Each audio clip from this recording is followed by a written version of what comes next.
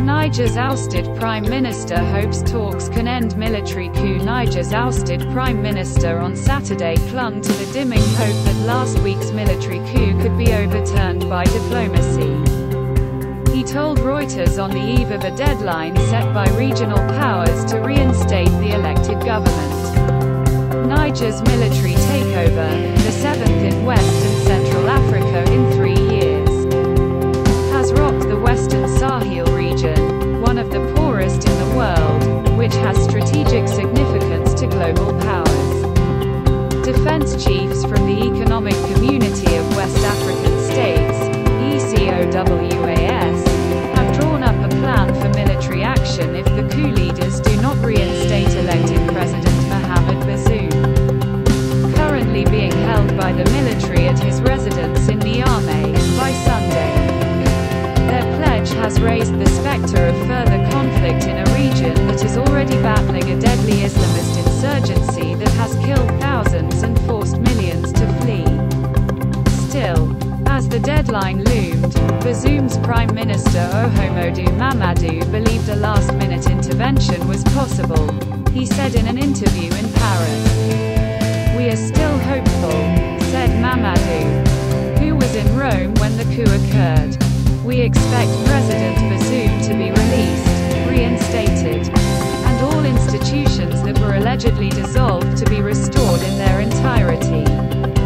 France said on Saturday it will support efforts to overturn the coup, without specifying whether its backing would entail military assistance for an ECOWAS intervention.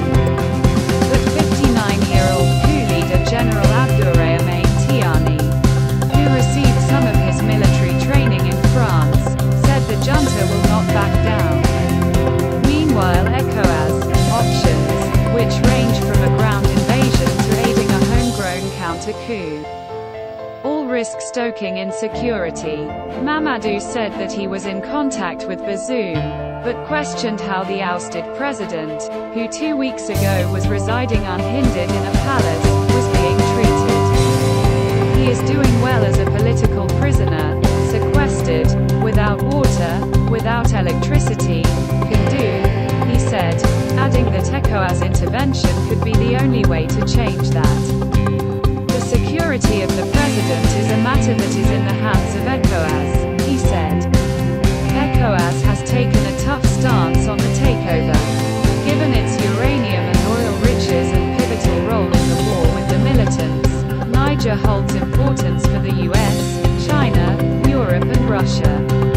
Under the intervention plan, the decision of when and where to strike will be made by heads of state, said Abdel Fattah Musa, ECOWAS Commissioner for Political Affairs, Peace and Security. He did not give a timeline for intervention, or say what the plan would entail. All the elements that will go into any eventual intervention have been worked out here, including the resources needed. The how and when we are going to deploy the force, he sighed at the close of a 3-day meeting in Nigeria's capital Abuja on Friday. ECOWAS may face resistance. Niger's neighbors Mali and Burkina Faso, where military juntas have also seized power in recent years, said they would support Niger in the event of military intervention.